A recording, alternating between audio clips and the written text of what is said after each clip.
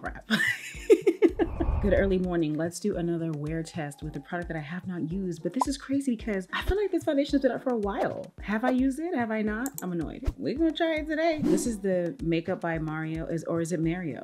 Okay, Surreal Skin Foundation in the shade 30W. We got a pump with this one. I was sent the matching or the corresponding concealer, and this is the shade 620. I think this will be a great shade for me. So let's do a wear test. I pulled my hair back and we're gonna dive right into this thing. Okay, I just realized that this is the darkest shade. It's $42 at Sephora, long wearing, hydrating. And this is dark deep for warm undertone. I feel like I tried this before, yo, but I haven't done a wear test though. Ooh, this is dark.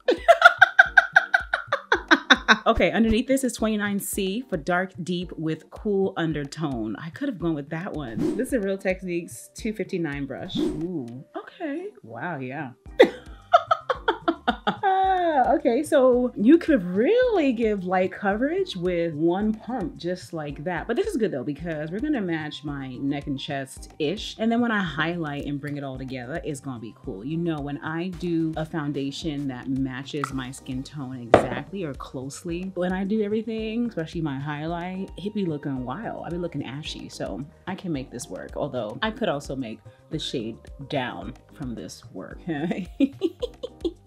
Don't get angry, just trust the process, okay? Thank you so much. Wait a minute, is this light coverage? What in the world? I can still see my skin. I can still see my brows, which normally are covered with a full coverage foundation. I can still see my skin. It is luminous. I like how this looks. I'm not gonna keep the shade. Well, no. Okay, here's the thing. It can work for me in the summertime. I know for sure because I get darker because I enjoy being outside in the summertime. I enjoy being outside, period. The thing about it though is that it's a luminous finish foundation. And in the summertime, I absolutely unequivocally do not use luminous finish foundations. Why in the world would I want to be shining in the heat? So the shade could work in the summer, but the finish is not gonna work. So yes, I am gonna give that away. You see, you have to process through the whole thing to figure out how it'll work for you, if it'll work for you. You feel me? Is this light coverage? Oh my gosh, I already don't like it because I don't like light coverage. Although I did try a different foundation out yesterday that was a little bit light, and I don't know. It looks like skin. I have to give it that.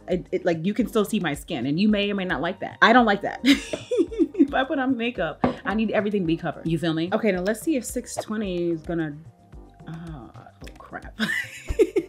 It looks neutral, and I like, I don't know, it just looks gray. I mean, well, we are trying things out. I tell you, I be trying not to try new products out. Elf Cosmetics sponge. All links are below, by the way. Follow me on socials, on all socials, all that will be linked here too. I try not to try new products out when I have somewhere important to go or somewhere where I care about to go, because if I don't like my makeup, I'm not gonna feel confident. Feel me? I'm either just not gonna do makeup or I'm gonna do it and I want it to look good. Now this is giving me some great coverage. That covered. I can still see this blemish right here, but that needs to be covered by my complexion product, not the concealer, but bring some down. That's gonna bother me. Oh, if I can still see that under my blush, it's annoying. Blending this out, starting from the outer part of my face to the hairline, but blending it so that it doesn't touch the hairline as such. It looks like a contour right now. We're gonna fix everything. You know how I go. We're gonna build this up, okay? Trust the process. Pinching this beauty sponge right here, and then making sure that we are setting into those fine lines right underneath the eye, if you have them like I do. See what I mean? I've highlighted my T-zone under my cheeks and under my eyes, and it barely even looks as light as it did before, okay? So again, trust the process, okay? Don't get angry. Don't get glad, get mad, smash your... If you know what that's from, what's that? Comment, let me know. LYS Stick Bronzer. We're gonna contour. This is gonna bring back some deepness. This is very deep, which I like. I'm gonna use this Real Techniques 261 brush. I like the shape of this. It fits right up in here. Look at that. I'm gonna stipple this. Man, I can still see my skin in the foundation. Ugh. See, makeup really is about what you want to get out of it. I, as a former makeup artist and a lover of makeup for many years, prefer that when I do my face, I just look totally made up. I want to look like a whole new canvas, you feel me? I mean, I'm still look like myself, but I just like the full coverage paint. I mean, back in the day, we all loved the full coverage beat. MAC Fix Plus, come on, we weren't doing sheer stuff. And that's just what I prefer. So when it comes to you and you're choosing your foundation, make sure you're choosing a foundation that has a finish that one you like. So is it matte, is it hydrating, is it satin? Is it satin meaning, is it a mix of both? A comfortable medium in between, you feel me? And also making sure that the coverage is what you want. And that's what I keep on referring to because I like a full coverage face, okay? Let's take off some excess product and carve out this nose. And if this isn't enough, I just go back into the actual product to get some. This is a Sephora 17 brush. It's for the eyes, but it's the perfect shape to get right up in here. Oh, I forgot to use this today. Glow Recipe Watermelon Glow Niacinamide Hue Drops. I just dove into the foundation. Okay, well, I'll use that a different day. If you try that, let me know. That's pretty cool. So taking some of the product back in my hand, blotting off the excess because this is very pigmented. And then we're gonna start here close to the brow and come down, okay?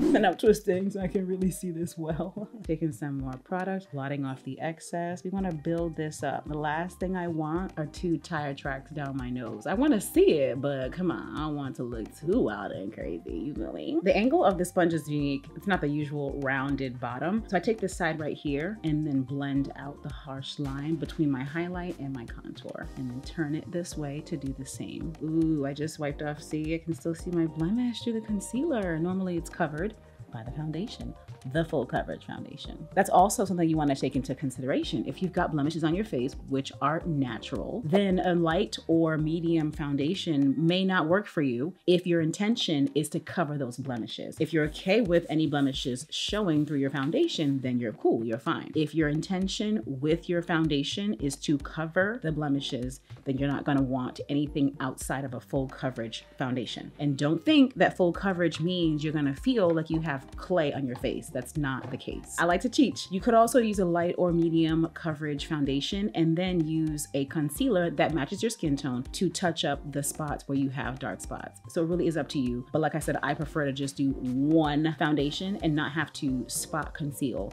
because of blemishes, okay? If that made sense, comment and let me know. Because I like to teach, okay? If you're learning, also comment and let me know. This is a Lawless powder foundation. The shade is Tan Deep. It's very light. I'm gonna use a Sephora 57 brush. Make sure that there's no creasing right here. Keep your eyes like this so that you don't re-crease them. And I just wanna set right under here. Any light powder foundation I prefer because it's gonna give more coverage, but it doesn't have to be. It can be a translucent, loose powder as well. Just wanna set this, give it some nice coverage, and it set the under eye. I really can and will use this to set the other areas that I highlighted. This is the Sephora 79 brush. Taking some of this product, some more, and right here. I'm gonna do something different under my eyes, as you know, because I like that to be luminous. So it's adding some color and just reinforcing the highlight.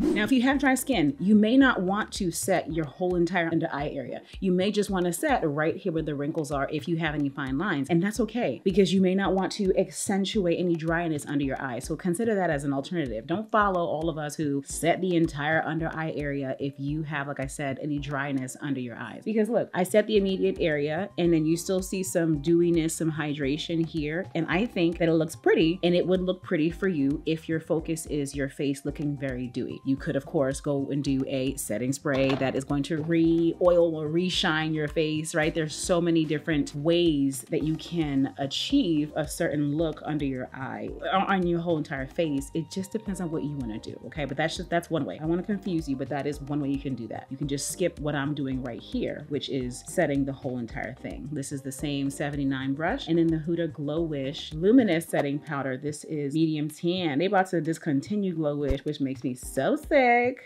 but until then, I do enjoy this. It does look like a highlighter, like a shimmer under the eye in addition to setting it. And I've grown to really love how that looks. So I don't have to set my contour, but I like to add more color to it and fix it because once I've done my highlight setting, it pushed down and away my contour. I want that back, okay? e.l.f. Cosmetics Powder Foundation, and this is an LYS holiday brush that was sent to me. It's so cute. And I'm gonna take some of this product starting closer to the hairline. Let's pounce and spread this around to bring that shadow back into the look. I really could have done my powder foundation first on my face and then this, because I do usually have to do this again just with leftover product because it just gets moved. And then leftover product right here on the jawline. I like for the jawline contour to look effortless, not so intentional. How are we looking? Coming together. Now I keep that there because like I said, I usually have to go back into it again.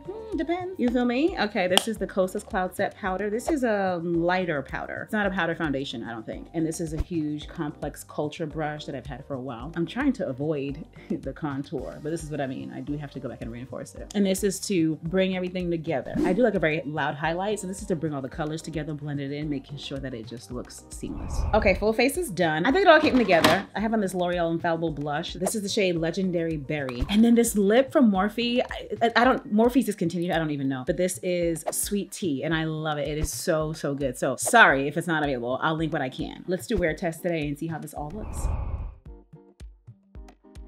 Okay, it's check-in time. It's 1:30 and I did this makeup at around 6:30 this morning. My face feels greasy, a lot greasier than it felt when I did the Makeup Revolution wear test. The Skin Silk was also a hydrating foundation. My face feels very greasy today. I would not say that it's a very hot day today either. This is just way more hydrating than that one was. I'm at Chick-fil-A. I'm definitely about to blot my face because I can just feel my face wet. So if you have dry skin and you feel dehydrated and dry through the day, I think you're gonna enjoy this. If you don't and you want to stay matte, obviously stay far away from hydrating foundations. Let's wear this some more through the day and then I'll check in with you later. It's 9 p.m. I'm back home. I took off my contacts because my eyes are bothering me so badly today. Hence, you'll see some pinkiness in this eye in particular. And I took my wig off because, excuse me, who has time? But let's get into the face. So you can see the marks from where I had my glasses and my lippy has worn off a bit. My skin still looks good. It feels comfortable. I blotted my face one time. I was blowing my nose a few times, hence why you may see areas where there isn't as much foundation on my nose. Otherwise, I can't even see that. I have my glasses on to see. Otherwise, my skin looks and feels good. Like I said, blotted one time, not terribly oily. Again, the weather today was around 80. That makes a difference. The weather outside makes a difference in how your skin will look, how your skin's going to respond. If it's humid, expect more oiliness, at least for my skin. If it's hot outside, expect more oiliness, at least from my skin. So take a note of that for yourself, and then that'll help you in choosing your foundations. But I think the color looks good, and then the face looks good. You comment, let me know. If you like wear tests, want me to do more, comment, let me know as well. Follow me on all socials, and I'll see you in the next video. Bye.